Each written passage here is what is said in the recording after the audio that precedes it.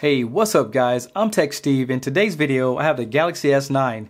Now this video won't be a full review or anything like that. I'm just going to show you what comes in the box and show you some of the hardware. Now if you're looking to get a particular video made, leave a comment right below and I'll see what I can do to get that video out. But without further ado, sit back, relax, and let's get started.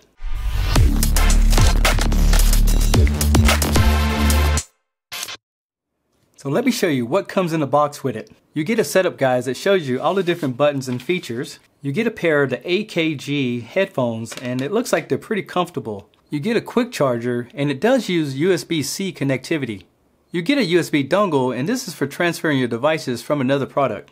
You would simply plug into the bottom of the phone here and then plug the USB cable in from an iPhone or another Samsung device to start the transfer. You get the SD card SIM card removal tool. And on top of the unit, you would use this to eject the SIM card. The cool thing about the Samsung, it also supports the new 256GB memory card, but this is only an 8 gig. It's very easy to insert. With it faced up, you just line it and slide it back in like so. The Galaxy S9 is available in two different sizes. There's a 5.8-inch version, but this is the 6.2, the larger model. One difference is also the smaller model has a 4 gigs of RAM, and this one has 6. It's available in 3 different colors. You have coral blue, lilac purple, and midnight black. The S9 has a 3000 mAh battery, where the S9 Plus has a 3500 mAh battery. The S9 is packed full of sensors. On the front, you're going to find an 8 megapixel camera and also an iris sensors. And the iris sensor, basically you can look at it and it picks up your eyes to unlock it, and I'll show you that in another video. On the top, you're going to find a microphone, and this is to help eliminate some background noises while you're talking on the phone. On the left-hand side of the phone, you have your volume rocker and also the Bixby button. And Bixby is a voice command software that they introduced last year, and this is going to allow you to use voice commands to control the whole phone, like open up your camera, apps, and things like that.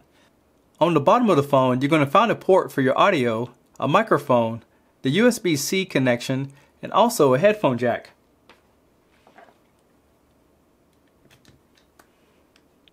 And on the right hand side, you have a power button / unlock button right there. On the back of the phone, you have 2 cameras, and that's to capture that depth of field. They also move the fingerprint reader right below the camera so you don't get so many smudges. And then you have a dual lighting system right there. Another cool thing about the new fingerprint reader is that it's also a blood pressure sensor as well. The new sensor also allows it to unlock a little bit easier. Before you had to slide your finger multiple times to get to unlock. Now by simply touching it, it unlocks very easy. They both support 2 octa-core processors inside of it, so they're very snappy. One's running at 2.8 GHz and the second one at 1.7 GHz.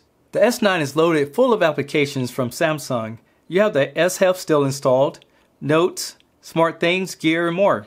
If you have the Samsung smartwatch, it's going to be easy to set it up because the application is pre-installed. Another thing I really like about the Samsung is this curved edge display. In fact, Samsung builds the glass for a lot of cell phone companies, so it's only fair that they have the best glass on their particular models. If you listen to audio on your phone or even watch movies, it now supports Dolby Atmos sound, and it's going to give you the ultimate surround sound with the headphones that's provided in the box. Now this is a 64 gig model, but it is available in 64 gigs, 128 gigs, and 256 gigs, and with the 256 gig and the largest memory card, you can get up to 400 gigs on a smartphone. So there's a quick rundown of the Galaxy S9, and I want to give a shout out to my friends over at Samsung Mobile for providing me with the phone in this video today. And like all my videos before, give me a thumbs up, subscribe to my channel, and I'll see you in the next one. Peace.